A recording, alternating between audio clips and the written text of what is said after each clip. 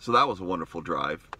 I just drove up from my in-laws' house in Connecticut. I'm giving a high school tour, a high school talk today on why people should consider majoring in physics and engineering.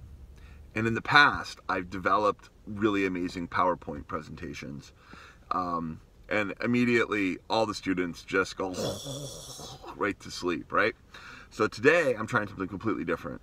We're just gonna have fun. I brought a lot of toys, a lot of lasers, and we're just gonna let them play and see what happens. I'm terrified because I have to somehow put all this thing together in 15 minutes. So, in a place I've never been. Let's give it a try and see what happens.